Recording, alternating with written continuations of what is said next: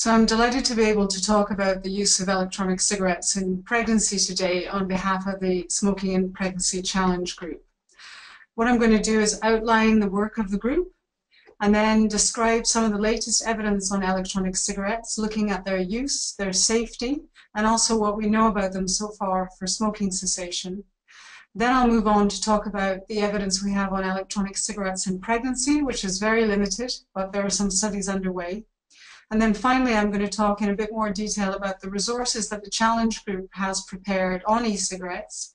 And these are for midwives and other health professionals, but also a recent resource for women themselves so they can make informed choices both about smoking cessation in pregnancy and also electronic cigarettes.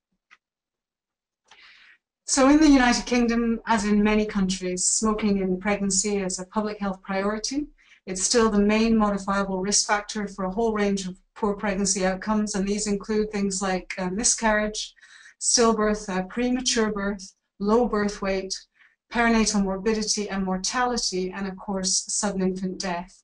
And we know that many babies who are born to mothers who smoke, particularly if they're low birth weight or premature, they're more likely to spend a longer period in hospital. And they're more likely to have poor health outcomes even later in life.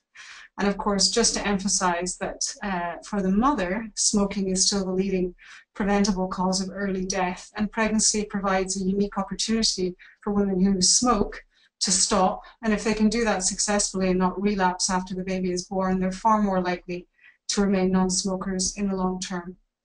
And in England, we have just over 1 in 10 women who were known to be smokers at the time they had their baby. The rates are higher in early pregnancy, but that's still a significant proportion, and those rates are higher than in many other countries. And we estimate that around 70,000 babies were born to mothers who smoke every year in England. So given this background, we've developed the Smoking Pregnancy Challenge Group a number of years ago, and the background to that is that the Tobacco Control Plan for England set national targets to reduce smoking pregnancy rates to 11% by 2015. But in 2012, when we looked at the data, the rate of decline showed signs of slowing. It really looked like we were not going to meet that national target. And what happened at that time was the then public health minister set a challenge to the healthcare community to reduce smoking pregnancy rates.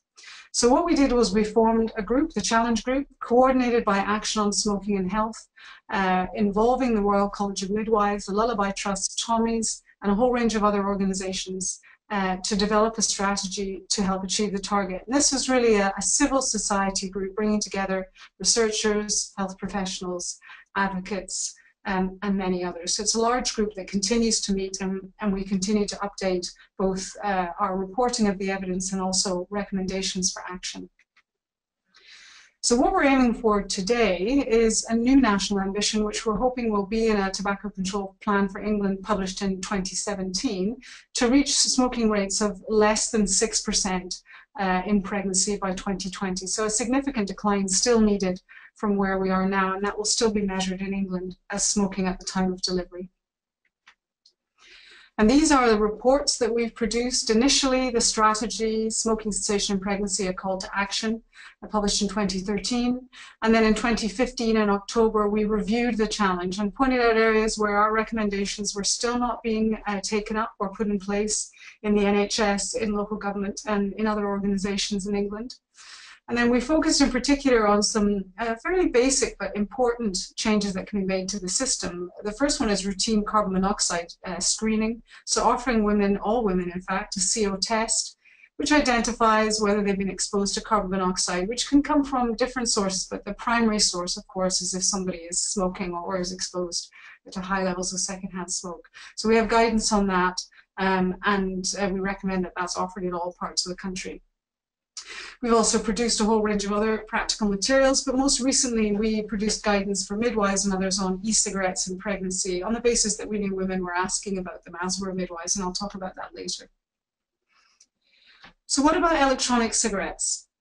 So there is very limited evidence on e-cigarette use in pregnancy, but there's now a substantial amount of evidence on use amongst other adults and also teenagers. And what we did last year, in April 2016, myself and a large number of other colleagues were responsible for authoring a report published by the Tobacco Advisory Group from the Royal College of Physicians. And what that tried to do is bring together all the evidence on e-cigarettes, what we know about them, and also what the unanswered questions are. And much of the data that I'm going to present in the next few minutes comes from that report. So what are e-cigarettes? In many ways, oh dear. Sorry, I'm just on a call. I'll ring you back in a couple of minutes. Sorry about that. In many ways, it's important to emphasize that electronic cigarettes are not a single product, but they come in many types. So we began to see the rise of e-cigarettes, or common use of electronic cigarettes, from 2010 in the UK. And when the products were first released, many of them looked like cigarettes. So you'll see the image in the bottom of the slide on the left-hand side is a first-generation e-cigarette, also called a Cigalite. And then we had rechargeable first-generation e-cigarettes, where the cartridges could be replaced. They're a closed system. And then we moved on to begin to see second-generation e-cigarettes produced, which are refillable systems. You put e-liquid in the e-cigarette, they look a bit like a fountain pen, and obviously they're rechargeable, and there are many flavors that can be put in the e-cigarette, and most e-liquids contain nicotine. And then finally, we've seen later generation, third generation e-cigarettes, tank models, which you see on the far right-hand side. Far more powerful devices, able to contain more e-liquid, and they can also be adapted or modified by the user. But all of these devices have things in common. They have a battery, they have a microprocessor, which controls the heat and light if that's appropriate. There's the cartridge, and there's a heater that vaporizes the e-liquid, which is primarily propylene glycol flavorings, and in most cases nicotine, although some e-cigarettes contain no nicotine. So what do we know about who is using electronic cigarettes? Well, in the Royal College of Physicians report, we pulled together the data from the Smoking Toolkit study, which is a representative survey of smokers and ex-smokers in England, conducted regularly.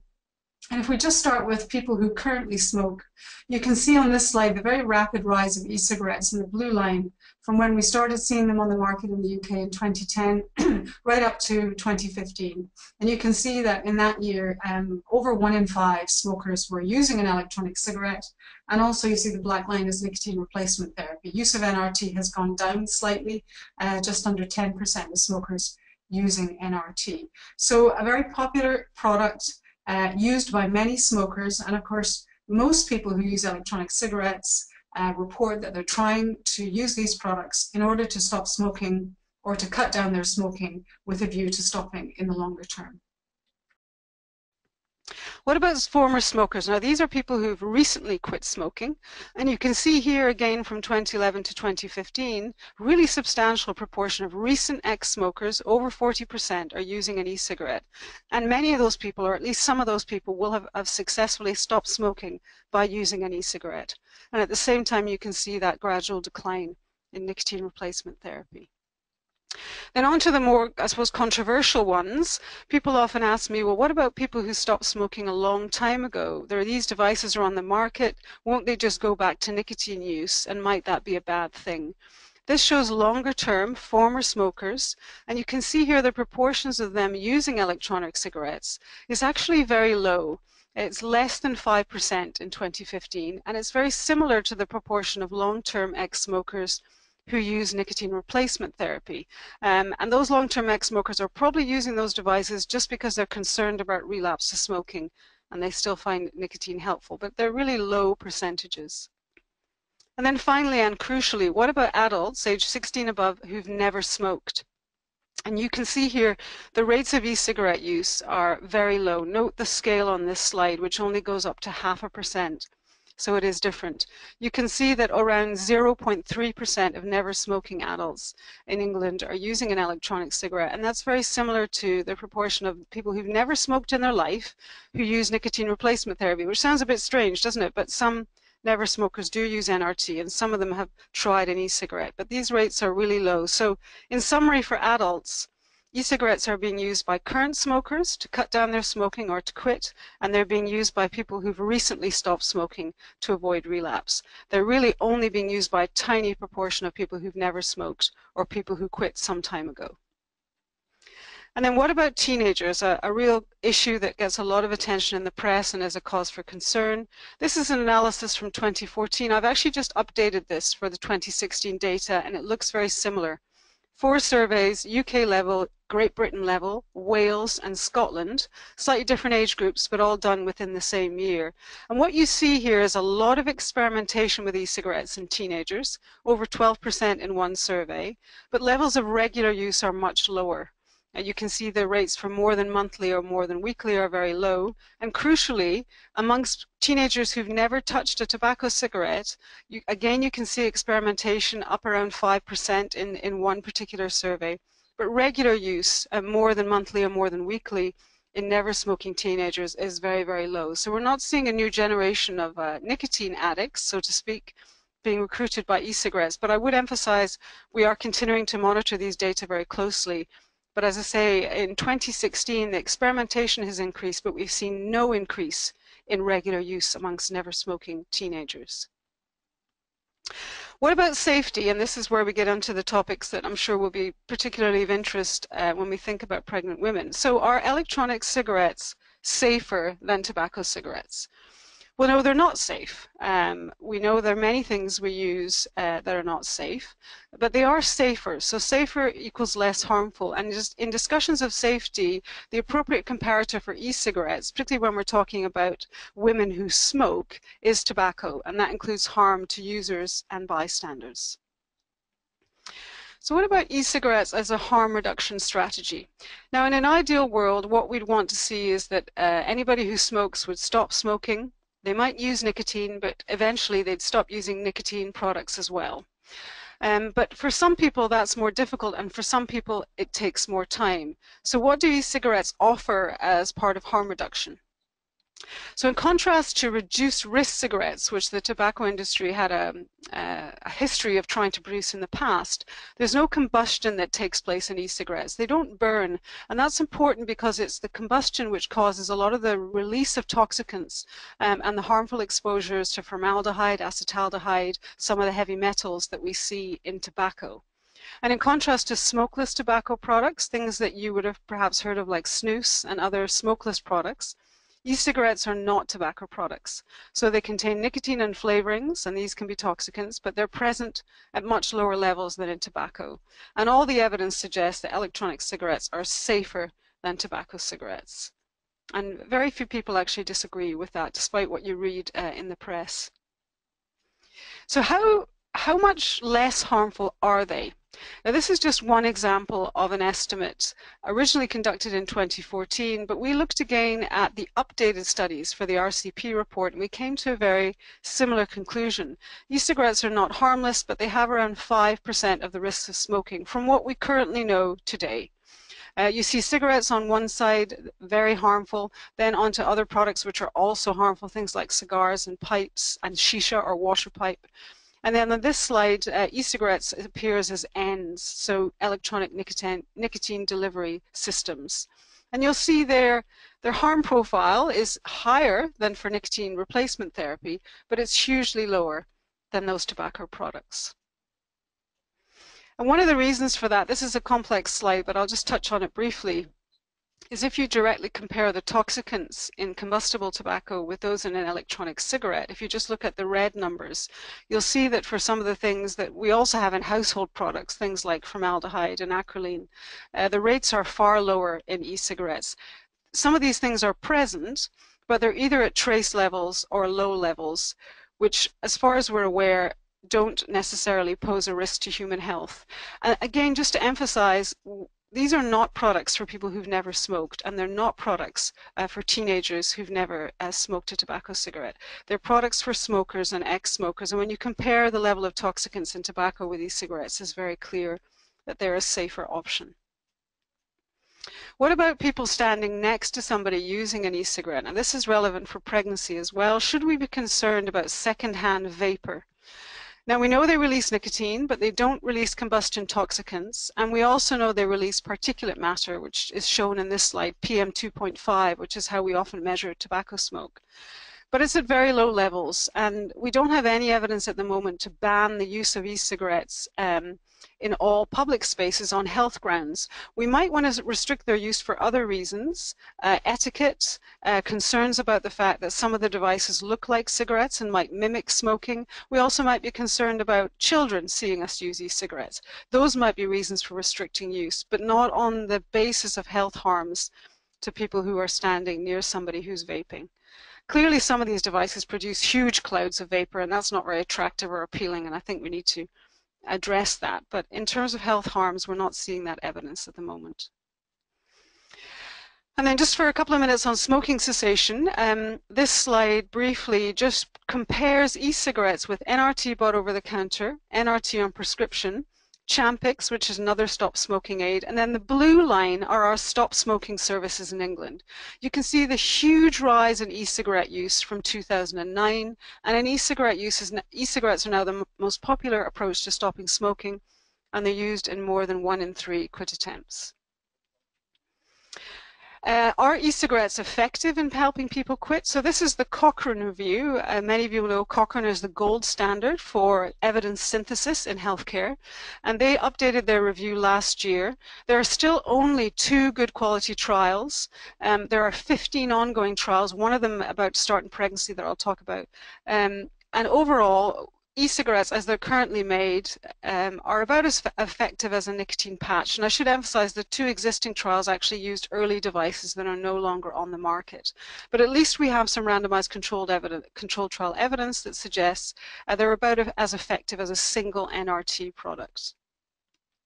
More recent data, just to summarize, I won't go into all of this detail, but 3 studies. And the one that I often find helpful to cite was one from the UK, the first one on this list, that showed that people who used an electronic cigarette to quit smoking were around 60% more successful in achieving that than those who used willpower alone, so no help, or those who bought nicotine replacement therapy over the counter. And as a result of all of this evidence, we now have guidance, 2 forms, one from NICE on the original harm reduction guidance, which encourages people to use nicotine-containing products to cut down and in the longer term to avoid relapse from smoking. But more recently, the National Centre on Smoking Cessation and Training, which recommends that stop smoking services be open to e-cigarette use, talk to smokers about them, and encourage them to use them, particularly if they've used other aids to stop smoking in the past and have been unsuccessful. We can't prescribe these products. I understand there is a question on this. We don't have any licensed e-cigarettes, so I will answer that question at the end. But we can point people in the direction of the devices, and really importantly from my perspective, be honest and open with people about what we do know and what we don't know. And then obviously people will have heard about exploding batteries and some other concerns about e-cigarettes, maybe even nicotine poisoning. We have guidance from the Royal Society for the Prevention of Accidents, the references at the end, and there's things that we can do to make sure that those risks are minimized, including, importantly, to children. Unfortunately, I think because of a lot of the media hype about e-cigarettes, when you ask the UK population, do they believe e-cigarettes are more or equally harmful than tobacco, less harmful, a lot less harmful, completely harmless, or they don't know? A lot of people don't know. But if you just look at the first set of bars, you can see that the proportion of people who believe that e-cigarettes were more or equally harmful than tobacco has increased every year. And that's a concern to us because for yourselves as healthcare professionals and for those of us working in the field, we need to make sure that people have accurate information about these devices. So what about pregnancy? We only have 2 small surveys and qualitative studies on vaping and pregnancy. We know that women who smoke, pregnant women who smoke are using these devices. It could be up to 1 in 4 pregnant women who've tried them in some parts of the UK. We certainly have some evidence from that, from the work we've done in our qualitative study and preliminary work for a national survey. So what risks should we be concerned about? So the first thing to emphasize is that nicotine is not the problem. We know that nicotine replacement therapy in pregnancy is safe and it's licensed and widely used in the UK. And Sue Cooper and Tim Coleman's study followed infants of children of mothers who'd used NRT for 2 years and found no adverse effects on the infant. So it might be other things in e-cigarettes that we need more research about. Some of those toxicants that I showed you earlier, some of the other constituents, and we will have those studies fairly soon. Vaping around babies and children is unlikely to confer significant risk, but Public Health England has advice on this, particularly for employers. So I don't think we'd want to see a childcare establishment, for example, that allowed its staff to vape necessarily around children in that establishment, and that is important. So more evidence on use in pregnancy is needed, and particularly in relation to effectiveness for smoking cessation. We are about to start a large randomized control trial. We need CTIMP MHRA approval for this, so it will be some months until we start to recruit, but we'll randomize women to normal stop smoking support with NRT and the other arm to receiving stop smoking behavioral support and an e-cigarette. So that evidence will be available soon. But at the moment, what I'd suggest to those of us working in this area is that we need to use in a pragmatic way what we know about e-cigarettes generally and the harms from smoking in pregnancy specifically in order to best support women. I mean, the reality is women are using these devices. Many women will be asking you questions about these devices. Let's be clear with them that there are lots of things we don't know, but what we do know is how harmful smoking is. And from my understanding of what we see in the study so far, if women are struggling to stop with traditional approaches, we really shouldn't be discouraging them from using e-cigarettes. And just to conclude then, for that reason, we've produced 2 practical bits of advice for midwives and other healthcare professionals. The first one is the leaflet on e-cigarettes in pregnancy. I'm sure many of you will have looked at this. It just sets out basic questions like, what are e-cigarettes? Are they safe to use? Is there carbon monoxide in them? What about the risks of nicotine? Are they effective for smoking cessation? What if a partner or husband wants to use an e-cigarette? Can I use an e-cigarette around the baby? Are there recommended brands? Can I keep smoking a little bit if I'm also using an e-cigarette? And the advice obviously clearly there is to stop smoking entirely. So questions like that are addressed in the leaflet. And then more recently, just briefly, we produced a practical infographic for pregnant women, a single sheet that women can be handed or a resource they can be pointed to online that emphasize the risks of smoking, clearly emphasize the risks of the benefits of stopping, but also indicate that using an e-cigarette is far safer than continuing to smoke. So these are some of the resources from the Smoking in Pregnancy Challenge Group. I hope you found that useful and informative. I'd encourage you to look at these if you can. And I know my colleagues who are on the line are available to answer questions, as am I, and I look forward to the discussion. So thank you very much.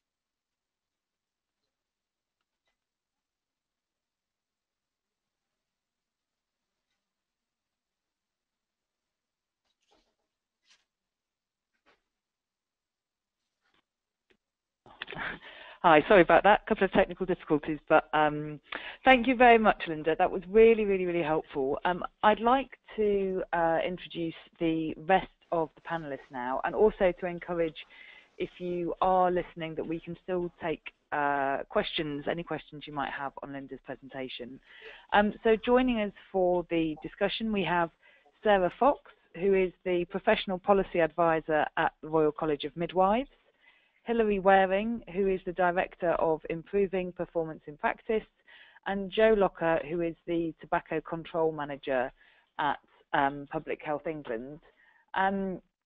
Just a quick question to each of the panelists. Is there anything that you'd like to add or sort of pick up from Linda's presentation, coming at it from your perspective?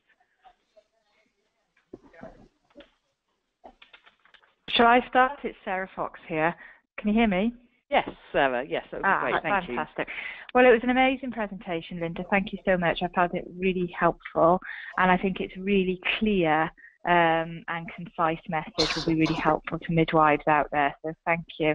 I know that women are asking midwives a lot about e-cigarettes, and I know that midwives are struggling to give a positive message in the absence of robust evidence. So I think given a very clear line that we recommend stop smoking services and nicotine replacement therapy, but where women choose not to use those services or have been unsuccessful using those services, that we would not discourage them from using e-cigarettes, is a really helpful message for us all to be able to give very clearly to women out there. Thank you. Thank you. And Jo, is there anything that Jo Lockett, is there anything that you'd like to add from Linda's presentation? Yeah, thanks, Sarah, and thanks to Linda as well. That covered a lot of the questions that I get asked as well on the issue of smoking in pregnancy and use of e-cigarettes, and to emphasise that the challenge group resource, both the infographic, the one-pager, and the briefing document have been incredibly helpful. One question that we haven't covered that I do also get asked is around the recording of women who are vaping at time of delivery as part of the SATOD smoking at time of delivery data. So just to clarify that those women who are vaping at time of delivery but not smoking any tobacco at all, so they're just using electronic cigarettes, they are to be recorded as non-smokers, as not smoking. Any woman who's dual using, so continuing to smoke some tobacco and also using an e-cigarette, would be recorded as smoking. But just to be clear, that any women vaping only to be recorded as a non-smoker at time of delivery. So I hope that clarifies that question if anybody had that one in their mind still. Thanks, Jo. And Hilary, is there anything that you'd like to add from Linda's presentation? Yeah, I think kind of adding from Linda's, but also from what Sarah and Jo said, talking to the midwives when we're at training with them is just kind of having time for them to think through what they're actually going to say to women, and having those discussions perhaps in their team meetings. And we've certainly got a video of one of our midwives actually having that conversation, which might be useful in actually prompting that discussion to think, how's that going to sound, and rehearsing it before they get into that situation with individual women, I think might be very useful, because I think it's that kind of balance between not promoting them but also supporting women for choosing that route. I think also, just to say, from the work we've been doing with Tommy's and the large amount of interviews we've undertaken with women, it's certainly being seen as a way of not smoking during pregnancy by numerous women we talk to, and at the moment they are thinking it's something that they can't do with services. And I think from a midwife's perspective, one of the things they can do and be really useful is encourage those women to feel confident that they can use their e-cigarette and go and get support from Stop Smoking services. That's really important. Great, thanks, Hilary. So the first question that we've had from the audience is, what are the levels of nicotine in e-liquids? Okay, yep. Do you want me to answer it? Sure. So one of the really interesting things about e-cigarettes is that they come in different nicotine strengths, many more nicotine strengths than do NRT, for example. So they actually allow people to gradually reduce their nicotine content in a more sophisticated way than with nicotine replacement therapy. So as I mentioned, you have some e-liquids that have 0 nicotine, and they go up from that to 3 milligrams per milliliter, 6 milligrams per milliliter, 12, 18, and then the current EU limit is 20 milligrams per milliliter. So I haven't had a chance in this presentation and the brief time to mention the European Tobacco Products Directive, which was transposed into UK law last May. It sets quality standards, requires the manufacturers to notify about their products and give a lot of detailed information about what's in them. It also requires a nicotine label, child-proof caps, and a specific size of refillable containers, really to protect children. And of course, we've also introduced age of sale. So that's what we know about nicotine content. So the content of the nicotine is restricted now by law, and companies have to comply with that. Thanks, Linda. And another question around nicotine, which is about harm and nicotine. So what is the latest evidence around harm specifically from nicotine in pregnancy? In particular, we can say it is safer than smoking, but we can say it is relatively safe to use but can we say it is relatively safe to use in pregnancy? We are beginning to differentiate between smoking and nicotine-only use when screening for trisomies, I think I pronounced that right, in the mid-trimester. I think Linda and Sarah, are you able to respond to that question? Sure. Do you want me to start? Yes, please. That'd be great. Okay, so you may have seen things in the press and other places about the harmful effects of nicotine in pregnancy. In fact, there was a Surgeon General's report from the US that mentioned that again just a couple of months ago. I think it's really important to emphasize that that evidence comes from what we call rodent models. It comes from mice studies, where the mice were exposed to nicotine and not tobacco, and they saw some potentially adverse effects on their offspring. We don't have that evidence in humans. And medicinal nicotine in particular, we have a very strong randomized control trial that I mentioned that followed the babies up to 2 years and so on, no adverse effects. So the key emphasis, of course, must be on the fact that the contrast is with tobacco, and tobacco is so harmful. And I don't think we'd want all pregnant women out there in England to suddenly start using nicotine because they don't need to use it, and there are no health benefits to it, or very small ones, and certainly none in pregnancy. So that's what we know. So I think we can confidently convey that message that we shouldn't be concerned about nicotine. We might have questions about other toxicants, but not that particular compound. Thanks. And Sarah, do you have anything to add in terms of advice about nicotine from a midwife's perspective? I mean, I certainly concur with what Linda said. I mean, I think often women aren't asking specifically about different constituents, and I think it's important knowledge for midwives to know in some detail the evidence, but I think a lot of women just want us to say, is it safe or not, and that is often very hard for midwives to be absolutely clear on. I think what we can be absolutely clear on, and we must be very clear with all women, is that it is clearly safer than smoking. And we would encourage all women to try and be smoke-free. And if e-cigarettes supports them to do that, then we would absolutely support them to use that method. But we need to be honest, and they are relatively new, and there is a relatively limited evidence base. But certainly the evidence base suggests overwhelmingly they are more safe and less harmful than smoking. Thank you. Another question, how likely is it that women continue to use e-cigarettes after birth rather than return to smoking? For this one, Linda, I don't know if you have evidence on this, and then I'll open it up to the other panelists. Okay, so all we have so far is the qualitative study we've been doing in England, where we recruited 50 women who were vaping during pregnancy. So if I just talk about their experience, but also just to emphasize, there is a study that's just been funded that looks specifically at e-cigarettes for relapse prevention immediately post-birth. So basically looking at whether women can continue to use them, because just to emphasize, I'm sure many colleagues know that the relapse rates to smoking post-birth are incredibly high. They continue to be well above 60%. Including in the early weeks of after birth. So it's a huge challenge supporting women not to go back to cigarettes. So I think they look promising, but we don't have strong data on that. Interestingly, in our qualitative study, we found that a lot of the women who were vaping were actually really unsure about e-cigarettes, not surprisingly. They felt quite guilty, really guilty about using them in pregnancy, even if they weren't smoking. That's why these messages are so important. But once the baby was born, they actually felt much more confident about continuing to use their e-cigarette in order to help them not go back to tobacco.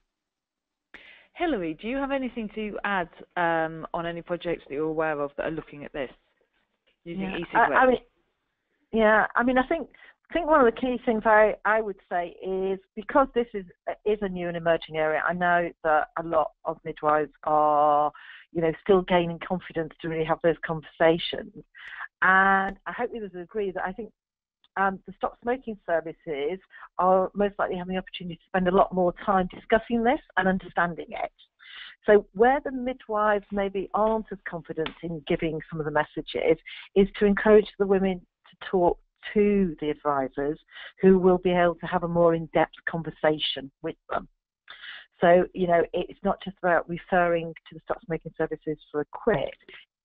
It may be helpful to say to the women, you can have the conversation. Even on the phone, you can have the conversation with an advisor who will have a more in-depth knowledge to answer some of your questions. Thanks, Hilary. Another question on nicotine levels. If you are a heavy smoking pregnant mother using an e-cigarette, should she be starting at the highest level of nicotine and reducing the levels throughout the pregnancy? Hilary, I'm going to go to you first on this one, and then I'm going to ask Linda. So we're talking about women who are using e-cigarettes. Should they be reducing? Yeah. Is that the question? From my perspective, it would be allowing the woman to use the e-cigarette in a way and to a level that allowed her to have the dose that she needs not to go back to smoking at that stage. Because for me, that would be the imperative. So, you know, not to be encouraging higher use, and you know, Linda and we will say more, but most people, you know, don't overuse. If anything, they underuse, but they, you know, they will take what they need. But it's about her having what she needs to enable her not to go back to smoking. But Linda, you may have more to say on that. Well, I think the first thing to emphasize is that many people are worried about things like nicotine overdose. You know, we hear about that a lot. So is somebody still smoking and using an e-cigarette, a heavy pregnant smoker? Actually, overdosing on nicotine is incredibly difficult because what happens is that it produces a lot of nausea, and women are sick. That's what happens. So it's very difficult to do that. The other emphasis I would place is I would actually agree that if a woman is, for example, still smoking a 20 a day and is pregnant, then she needs to use a nicotine-containing e-cigarette that is probably near that 20 milligrams per milliliter limit, because the risk is if she doesn't use one that has enough nicotine, she won't find the e-cigarette helpful, and then she'll reach for the cigarettes again. So I wouldn't dissuade women who are heavy smokers from using a higher nicotine concentration, but to emphasize that the priority then should be, if she chooses to gradually reduce that nicotine content as she becomes more confident in her quit attempt. Thanks, Linda. I think we have time for one or maybe two more questions. So one about selection. Are we still unable to help with e-cigarette or vape selection? We often are asked which products are safest. Jo, are you able to answer that question? I think it's again,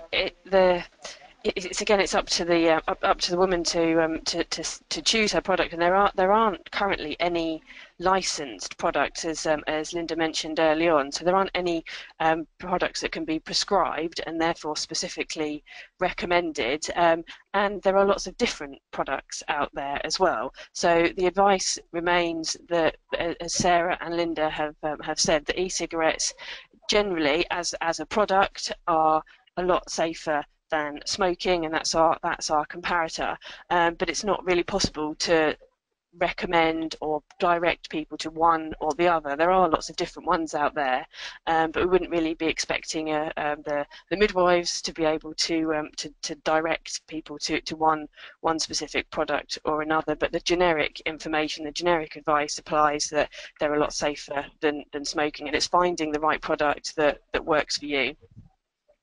Okay, yeah. Thanks, Jim. Sorry. Can I just add to that? So the only other thing very briefly is that, so again, Hilary's point's really important here. The Stop Smoking Services have this local knowledge. So Stop Smoking Services, many of them have made links with vape shops and independent providers with no links to the tobacco industry. The later generation devices tend to be more effective than those cigalites that I talked about. But again, that kind of detailed discussion is probably more appropriate between the Stop Smoking Service and the pregnant women than something that midwives need to be spending a lot of time updating themselves on. Thanks, Linda. I'm going to just ask one more question before we round off, which is how possible is it for all maternity services to put up the infographic one page in waiting rooms, ultrasound rooms, etc., just to get the message across in case midwives may not have covered it in the consultation? And I'm going to ask Hilary for her perspective on that first. Yeah. I'm not sure at the moment whether I would see the infographic on its own as something I would put up as a poster. I think it needs to be, because this is such an emerging area, I think it's better if that is given by the midwife in a conversation with the woman to the women that it's appropriate to, and potentially for other professionals as well to have access to that infographic to give it to the women. I know that's sometimes a challenge just to even get those printed, and that's something that we are discussing in the challenge group, because we know how useful things like having test your breast cards for midwives to give out has been. But personally, I'm not sure I would particularly see that as something that should stand alone outside that conversation. But Joe, I don't know whether you've got a view on that, or Sarah. Joe, do you have anything to add from? No, nothing to add really. I think I agree with Hilary. The product, the infographic, was really intended to be used as a conversation piece and to provide further information.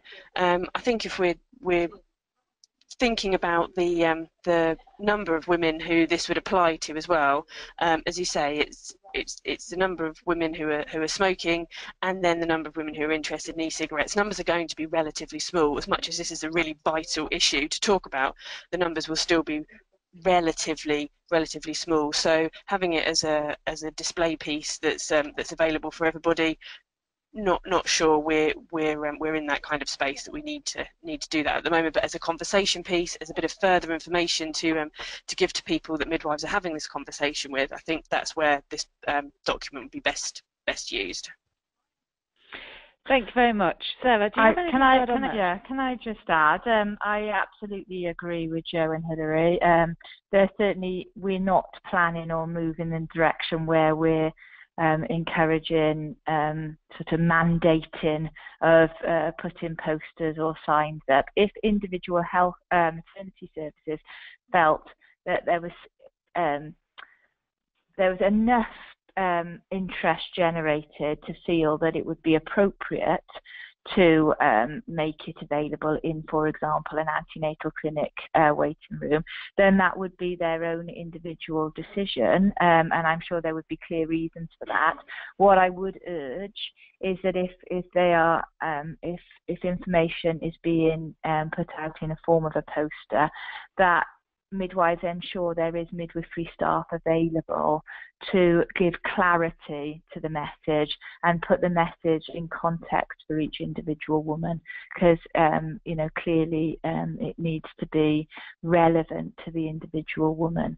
Having said that, we know that women are asking questions about e-cigarettes and want information. So I would encourage midwives to feel comfortable to open up conversations about e-cigarettes where it is relevant for individual women, and to have a level of knowledge in the area to be able to advise them on the next step forward. Thanks, Sarah. Sorry, Joe, just to add to what Sarah was saying, the midwives having that level of information that they can have a conversation. Thinking about the infographic, the basic information is there, but if midwives were able to have a look through the other challenge group question and answer document with a little bit more detail, it's still only about 6 or 7 pages. I think that's where you'll find, I think, enough information to enable you to have that slightly more in-depth conversation, and then signposting on to the Stop Smoking service if more is needed. But for the midwives to use those 2 documents in tandem, I think would be most useful. Thanks, Joe. I'm afraid we have run out of time for this morning's webinar. We've had a lot of excellent questions, and we haven't been able to answer all of them today, but we will be sending round a question and answer document, and we'll be circulating that round as soon as possible. So any questions we haven't had a chance to answer today, we will be answering and sending that round to participants later on. I'd like to thank Linda and Sarah, Hilary and Joe for your time and contribution this morning. I think that this was a really interesting and helpful conversation about a topic that we know is being asked about increasingly, and it's been really, really helpful to hear from you all about e-cigarettes and pregnancy. We will be circulating a link to all of the resources that have been mentioned on the webinar this morning, as well as a link to the webinar itself, and all of the resources are available from the Challenge Group website, and we'll, as I said, send a link round to that as soon as possible with a question and answer document. So I'd like to thank everybody for their time today, and I hope that everybody who's able to listen in found it really helpful in terms of improving their practice. Thank you.